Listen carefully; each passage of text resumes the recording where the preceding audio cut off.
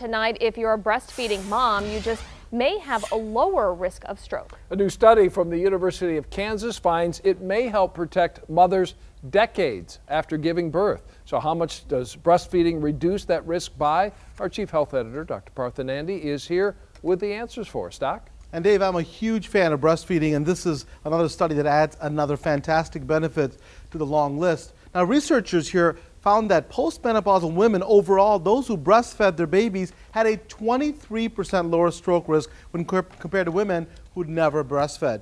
But those numbers really changed when they looked at ethnicities. Non-Hispanic black women had a 48% lower risk, Hispanic women had 32% lower risk, and white women had a 21% lower risk. So big numbers. Yeah, for sure. And doctor, for how long did the women breastfeed then?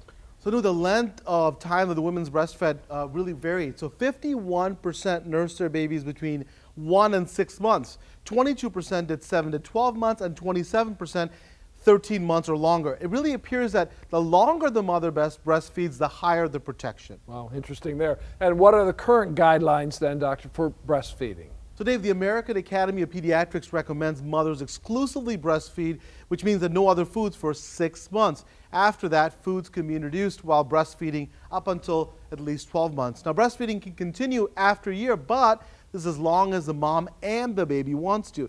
I know this is a very personal decision, and some women may choose not to. But here's this. Everyone, including us guys, can lower the risk of stroke by doing some simple things.